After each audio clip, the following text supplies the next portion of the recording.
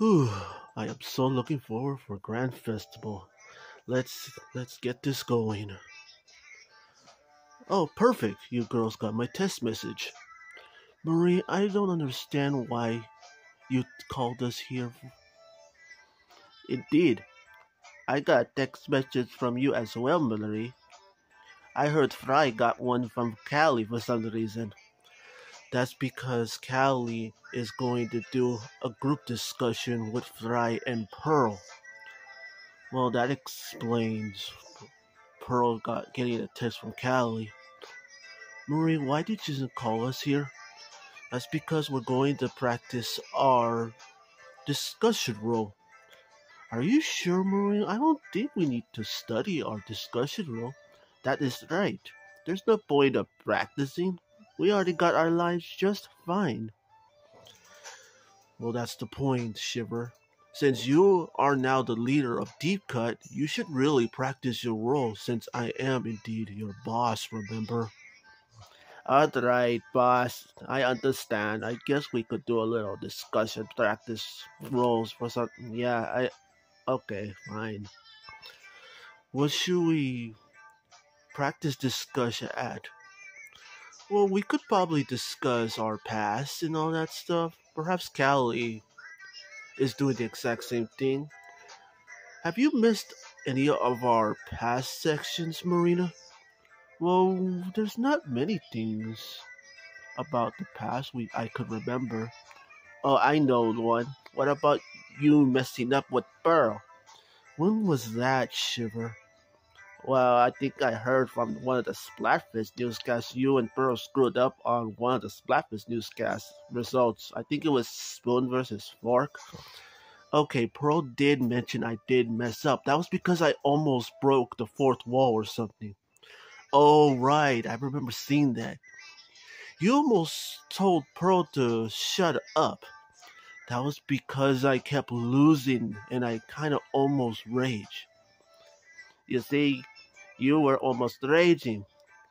You almost cut off the newscast. You almost got yourself screwed. I know, that's why Pearl helped me out with that backup part. Indeed, Pearl really helped you out on that scene, Marina. You should be careful in newscasts sometime. I know, Murray. I almost dropped a bomb there. Almost like Callie's bombed us brush, you know what I mean? Don't remind me, Shiver. Alright then, I guess we mentioned that part of the scene. Alright then. What about other discussions or past about us? Well, when I first met you, Melody, I didn't really think you were a pop star when we met. I kinda thought you were like some stranger. You do realize you should have already recognized us when we approached you, Frye, and Big Man in Eterna. Yeah, my mind was a bit off when I noticed you guys. Doesn't matter. At least you've recognized us big time, and it was kind of funny. Callie was the one that got you folks to become our new assistants for some reason, which sometimes I regret Callie doing that, and it's funny that I became the boss for some reason. Being the boss of D-Cut makes you a big role now, Marie. I know it does, Marina. It's kinda tiring when I become boss of something, even though I have to be like my grandpa. So, sometimes it's very stressful working so much. All right then. Now, finally, we're going to discuss our nuances of annoying. Oh, that's kind of simple. The Smurf Yoshi. Oh, right, the Smurf Yoshi. Yeah. Why does he like hitting on you, Marina? It's because of my appearance. I also heard he also is obsessed more with Callie. Oh, there's many reasons why the Smurf Yoshi is obsessed with Callie. It's because of her big bottom bun. Oh, right, that's actually true.